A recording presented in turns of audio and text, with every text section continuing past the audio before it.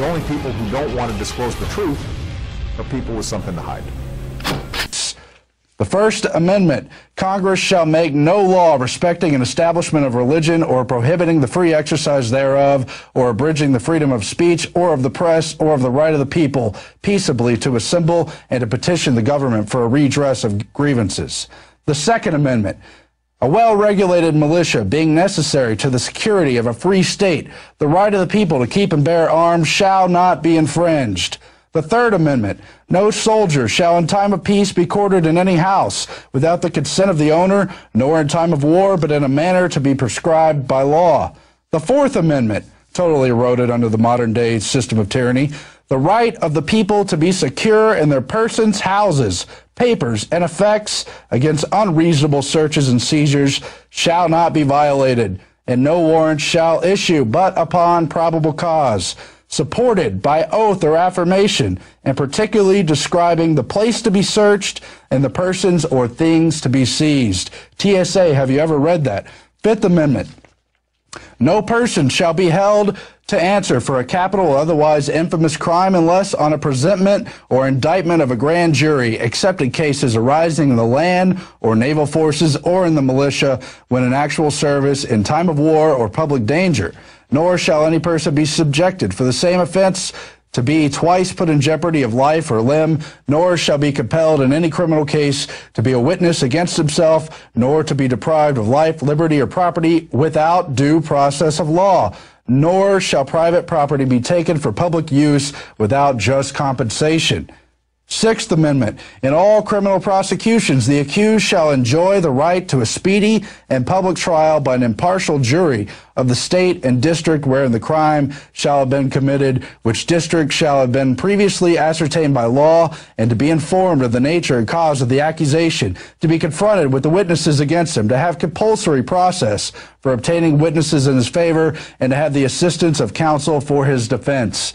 Seventh Amendment. In suits at common law, where the value in controversy shall exceed $20, the right of trial by jury shall be preserved, and no fact tried by a jury shall otherwise be re-examined in any court of the United States than according to the rules of the common law. Eighth Amendment. Excessive bail shall not be required, nor excessive fines imposed, nor cruel and unusual punishments inflicted. Ninth Amendment. The enumeration of the Constitution of certain rights shall not be construed to deny or disparage others retained by the people. The people retain the other rights. 10th Amendment. The powers not delegated to the United States by the Constitution, nor prohibited by it to the states, are reserved to the states respectively or to the people. So in other words, there's a balance of power, and part of that power remains with the individual and the state. How many of these Bill of Rights have they utterly shredded and eroded and defecated upon under all these pretenses of law they have, including chief among them the indefinite detention bill passed today by the Senate in reconciled form, expected to be passed by President Obama perhaps later today or tomorrow. Remember this day. It is a day to live in infamy. December 15, 2011, exactly 220 years after the Bill of Rights was ratified in 1791. A lot of other people have too. But it's up to you people out there to make this document go viral so everybody can see it and see what's happening to the rights. There's very little talk about it. It might have got a little bit at the very beginning, but enough people wasn't watching the news at the time. They was probably watching Dancing with the Stars and all that goofy crap they got on TV anymore, or football, or basketball, or some kind of sports event that's got everybody's mind occupied so they can argue amongst themselves in the stadium and get mad and argue and bicker and think everything's all good. We're going to have this forever. Well, folks, only thing I can tell y'all is this. You're not going to have all that forever. If this bill passes, if there's not enough stink raised from you people, and I really mean this, if there's not enough, the level of the people don't raise up and shout to the top of their lungs and say, I ain't gonna take it anymore. People, you're just gonna be slaves. I mean, what else can there be? I mean, if that's what you want, then you'd be saving a lot of us people out there a lot of time. You know, just come in here and say, oh, you might as well lay down. We don't care. You know, I don't get it.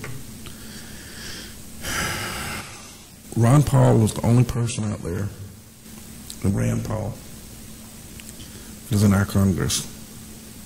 There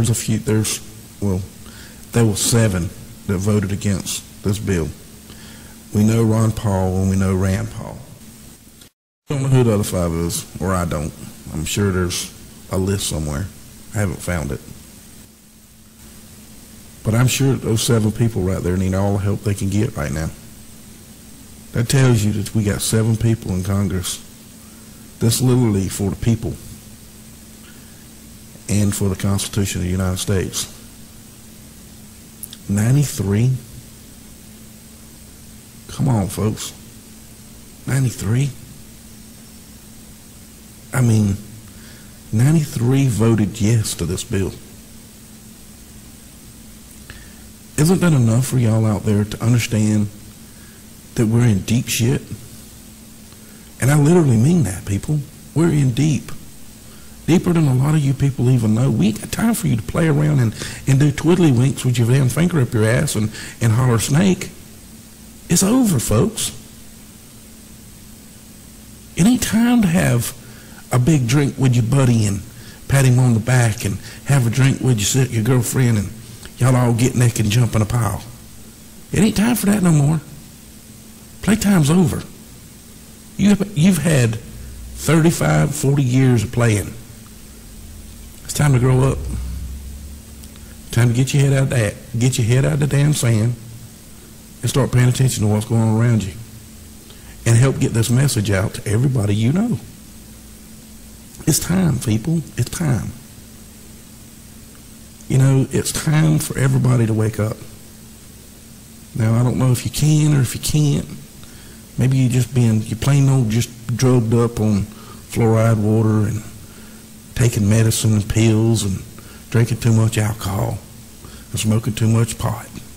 Or you're smoking too much heroin or cocaine or whatever. If that's the case, then you ain't much count no how. But you need to wake up.